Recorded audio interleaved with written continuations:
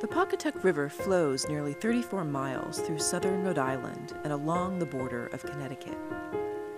The river was formed behind glacial moraines 10,000 years ago. It has provided an array of wildlife and cool, clean waters for generations of people. Long before the river laid its path, many Native American peoples lived on the lands around what would become the Wood-Pawcatuck Watershed.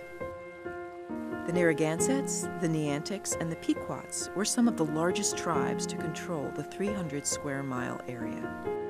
Their fishing and agricultural activities made the watershed a thriving trade hub for centuries before the land became Rhode Island. European settlers first arrived in the 1600s and also learned to rely on the watershed for fish, game, and agriculture.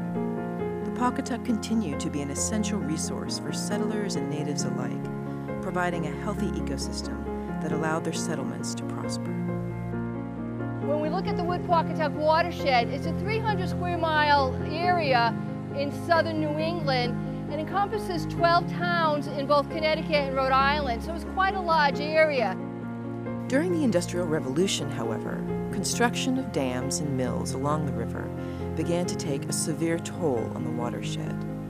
The Pawcatuck alone had more than 10 dams built along its path, creating barriers for migrating fish.